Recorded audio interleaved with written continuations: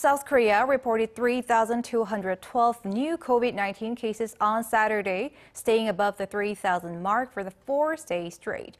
This is also up by more than 880 cases compared to the same day last week. More than 80% were confirmed in the capital area. The number of critically ill patients also exceeded 500 once again. This comes as South Korea saw the highest number of severely ill patients earlier in the week. Cases continue to rise amidst eased restrictions and increased social gatherings as the country gradually transitions back to normal.